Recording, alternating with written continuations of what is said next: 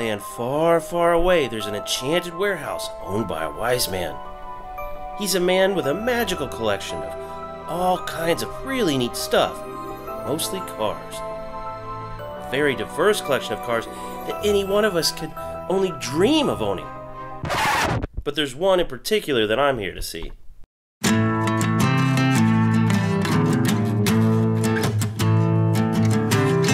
Well, one of the things I did want to say, because I've had time to think about this before we came to talk to you, was, you know, when I was younger. Yeah, all of us. Yeah. This car is very significant, obviously, because it put food on my table. It was a hell of an opportunity to build something that really hadn't been done before, but now looking back, I can't believe the car is almost 20 years old. And then I think, oh my God, you had to pay for this thing.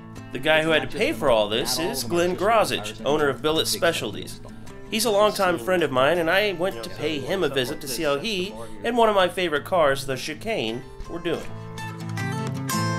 Well, first of all, we went to the right place. Yeah. To get it done. I had a lot of confidence in Troy and John Meany, who helped develop the fuel injection system with the turbos here on this car. And the car turned out to be everything I wanted it to be, and I think it was a great promotional piece for Billet Specialties at the time. I'd say so. In 2002, it was unveiled at SEMA, and right out of the gate, it won the Outstanding GM Vehicle Award, as well as a Mother Shine Award. And it won the popular Hot Rodding Good Guys 2003 Street Machine of the Year Award and the Chevy High Performance Magazine 2003 Chevy of the Year Award. So yeah, I'd say he's got some good press with this investment. Well, do you mind if we see the engine? I want you to show it to us, like the engine in question. This is also the most badass engine compartment of the time. Yeah. Easy for me to say, but of course I'm... To think that was 18 years ago. Yeah, that's hard to believe. You know. Sure, it's pretty, but don't think for a second that's just for show. That sparkling twin-turbo jewel under the hood puts out nearly 1,200 horsepower. And it's reliable. Go figure. The car's got almost 7,000 miles on it since we've done it. We've driven it, haven't driven it in years. This car has really never been back for any major service or anything that really ever quit on this car. It's hey, we went to, I was telling you the story, went to Columbus that year, we drove this car. Yeah. We had a 69 Camaro with us, and we had a 61 Ford. The Chicayne went there and back. The Camaro let the motor go, and the radiator went out on the Ford. This was the only car that went there and back with no issues. Twin turbos, all the crazy stuff in the world. Never missed a beat. So it's just whatever Troy did, the people that he worked with, they made it work. There's this legend. I wasn't there. I heard the one time you pulled up in front of the hotel, and you know everybody's fans of the car and did a big nasty burnout. Is that true? Yeah. Yeah. Yeah. Right? Who wouldn't? It was great seeing Glenn again. And the Chicayne was going to be at Troy's shop tomorrow for a thorough going over. But get this, Glenn gave me permission to take her out for some fresh air. Ooh, baby. Do we have a cool digital effect to get us to tomorrow? God, I have a lazy editor. Alright, so it's the next day now. And that awesome guy driving the Chicayne, that's me. We had to take it kind of easy on her though, because the car was full of old fuel, old fluids, and everything else, and I don't want to break an $80,000 engine at just this moment in time. Yeah.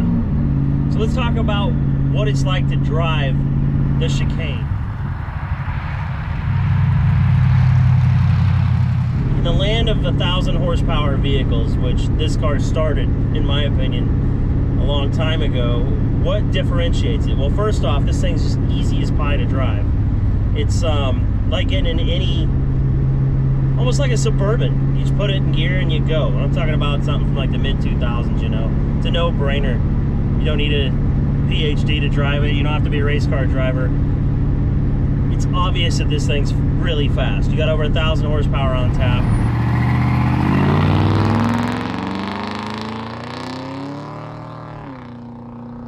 But the sound is probably my favorite part of this car. There's dumps on the turbos, which are, you know, cutout valves, basically, so the exhaust can run the full length of the car, so it's quiet. But I'm driving it now with them open, and there's this wonderful just chirping sound that comes from the turbos constantly, just chirp, chirp, chirp, chirp, chirp, chirp, chirp, chirp. And then you get that point where you start to roll into the accelerator.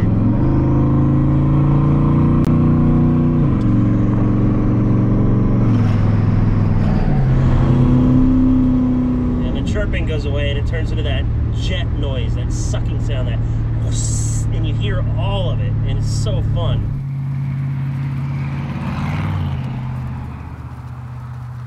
Let's talk about, you know, like I said, it's the drivability, how docile it is. It just handles everything as you would expect a production car to, which is really amazing because the control arms were made from scratch on this car in the front.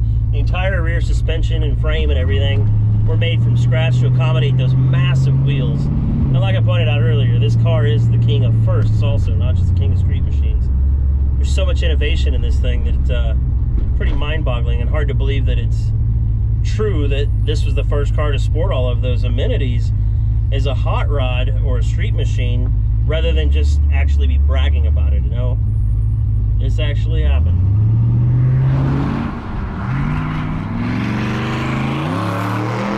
Creating one-of-a-kind masterpieces isn't always about making highly functional, badass street machines. Sometimes it's about making highly functional, badass speed record-setting machines. Say hello to my little friend! The Mariani Streamliner. Yes, it's as fast as it looks, but it has something you don't see just every day on cars. Its own hydraulic jacking system. So when we built the liner, obviously it's built for speed, but you got to be able to work on it and function. And obviously you can see it's 5/8 of an inch off the ground. So we did two things. For us to be able to load it onto the trailer, we just made the nose so you can raise the nose 4 inches and get it onto the trailer. And then obviously to work on it, you got to be able to get under it. So we built this onboard hydraulic system.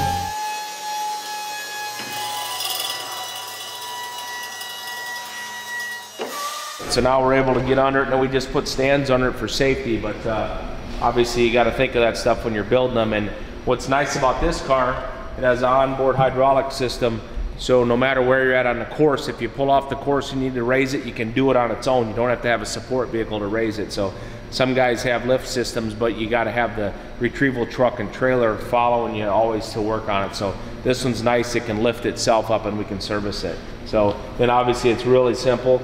Going back down,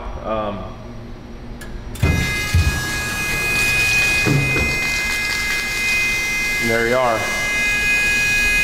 So pretty much everything you do, you gotta build the function side of the racing into it, and also the serviceability. So, and this is the third race car we built, so you keep getting smarter and it kind of evolves and you make it more user friendly. So the Blowfish was the first car we ever built, and a little bit not as user friendly, but as it kept evolving over the years with different engines, we made it more friendly to work on. So that's a big part of it, because when you race out there, if you do qualify, you go in the impound and you have 4 hours to work on it, and that's it. So you got to make it serviceable so you can turn around and to reset the record.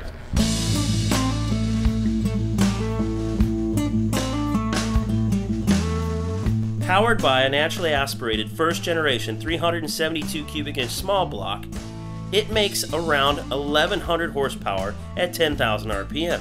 Now this is set in motion with a Liberty 7-speed air shifted trans, and needless to say, this car doesn't like to be left sitting around in the shop. And as it turns out, the Marianis want to get moving on dialing in this monster for the future world record. And with next to no notice, I was told that they decided that the conditions were good enough to go to Bonneville.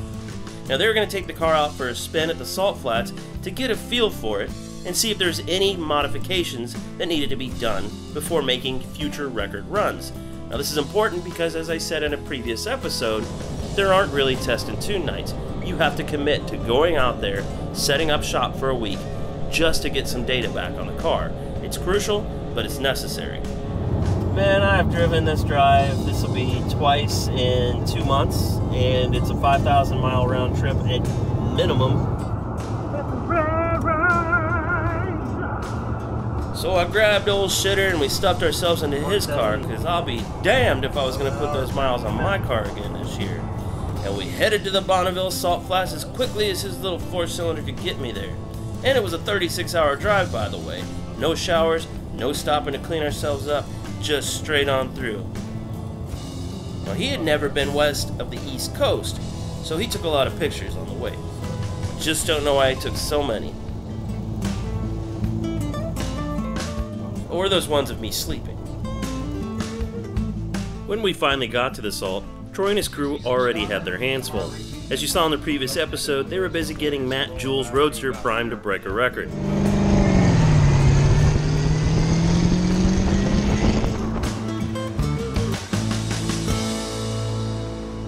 You the man, Jewel. Woo! Woo! You the man, baby.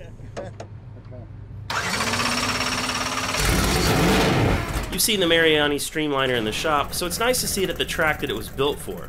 With a machine as capable as this, data is everything because this car is going into a territory that very few have ever been, so information is scarce. The Mariani Streamliner has only been on the salt once before, and on its previous trip it went over 350 miles per hour without even breaking a sweat. Then a rainstorm turned the salt flats back into a lake before another run could be made. And they've been waiting on Mother Nature to cooperate ever since.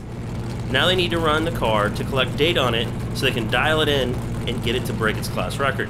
This means that even though they're not going to be breaking the record, they're still going to be running at over 300 miles an hour to get the information they need.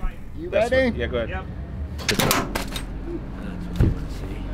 That's the one we need, Dennis. With speeds like that, the first thing to get right is the parachute. Those speeds make a chute absolutely essential to getting the car stopped safely, and the crew wants it working perfectly.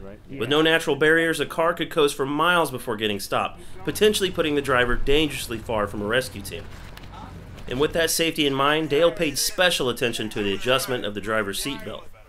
Maybe a little too much attention. He needs that center one adjusted again, Dale. Yeah. He keeps telling me. Yeah, please. Hey, that crotch strap's not quite there.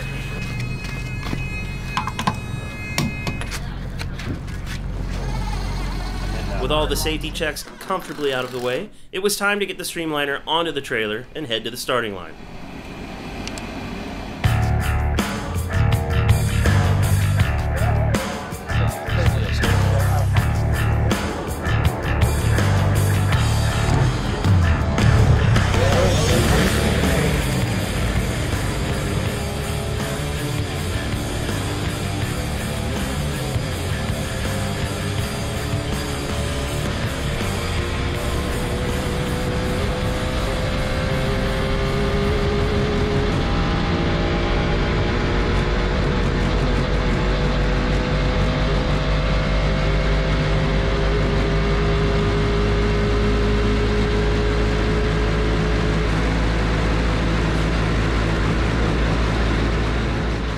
First run, something wasn't right with the transmission.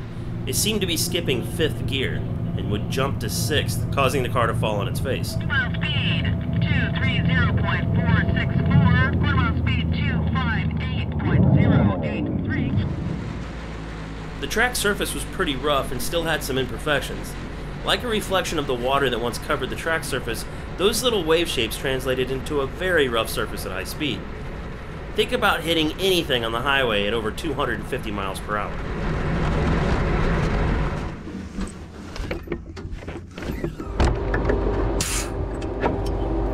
Wouldn't shift.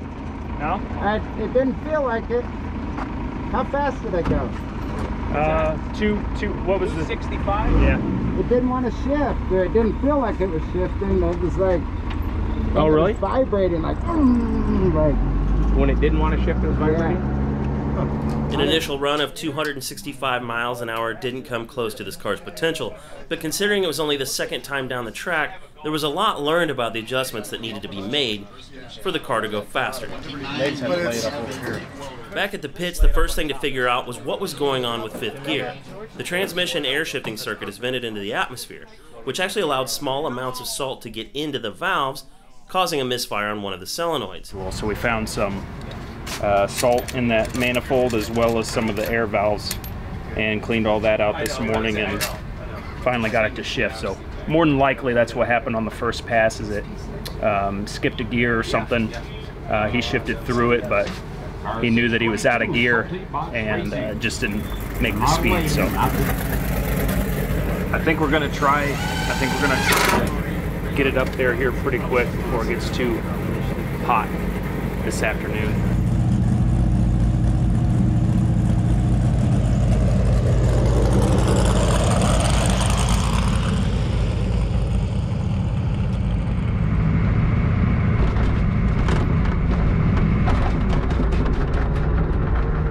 second run, the rough surface actually caused the car to shift sideways a little bit, and it stalled. Now there are sensors on the car that could have shut it down for safety reasons, or maybe it was so rough that it was just hard for Dennis to even keep his feet on the pedals. What do you got going there? Just shut off? It died right when it went sideways. Did it hit the power switch or something? I don't know.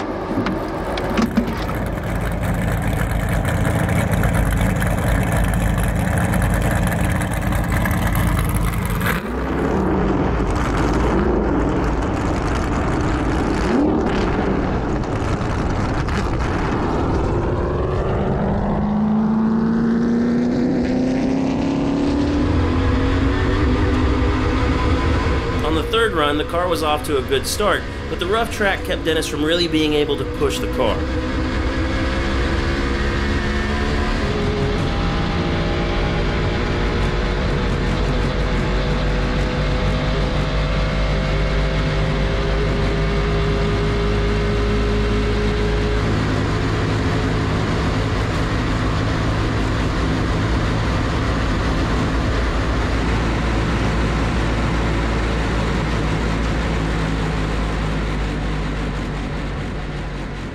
How'd they do?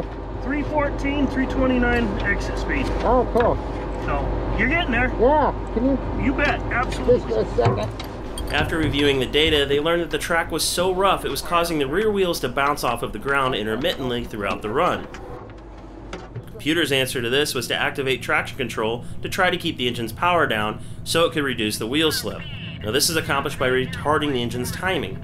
The timing was actually down 17 degrees, which is a ton of power, and the car still made a very strong run. No, it's all right. We got to find out what's going on. Well, knowing that the ride was very rough, and for this season the track's only going to get worse, and without being able to predict the future, a decision was made to load the car back into the trailer and take it to the shop, where they could update the rear suspension of the car so that it would better adapt to the ever-changing conditions of the track surface at Bonneville. Now this is going to be a major undertaking for the Rad Rides team, and I look forward to seeing what kind of problem solving they're going to throw at this thing to make a rear suspension for it. What we're going to do before next August is we're going to make this rear end just have a little bit of travel, and it's not going to need much, like, you know, literally 3/4 of an inch, an inch would be enough. Just enough to have some tractive effort when you hit those little bumps. Yeah, something, you know, to absorb to absorb it so it keeps the rear end planted, right? Yeah. So, so that's the idea. So now we just got to kind of figure out, you know, we got to do some type of little 4-link back here or whatever and make this rear end active. Yeah. The good news is, like the way the engine and tranny's set up, the way we built it the first time, you can obviously see we have I did a water tank originally, just in case we ever go to a turbo. So we have a water tank and an oil tank. So basically I can get rid of the water tank and move it, you know, move the radiator up to here, engine up to here. So let's say, I don't know, honestly, if we could probably get a foot. And the only reason we're trying to get this foot is we gotta have somewhere for a drive shaft. Oh, okay. You know, that's like right now, okay. Right now this thing's direct coupled. Oh. It's just got a coupler on it. So we need a little bit of room for the drive shaft, is why we have to move everything forward. I can't wait to see what they come up with as far as changes to the Streamliner and how it does when it returns to the salt. You'll get to see that because I'm going to bring it to you. There is so much potential for this thing for some serious speed. We've only seen the beginning. And speaking of fast cars, we'll be showing you the finished little red wagon and more on the next episode of Rad Rides.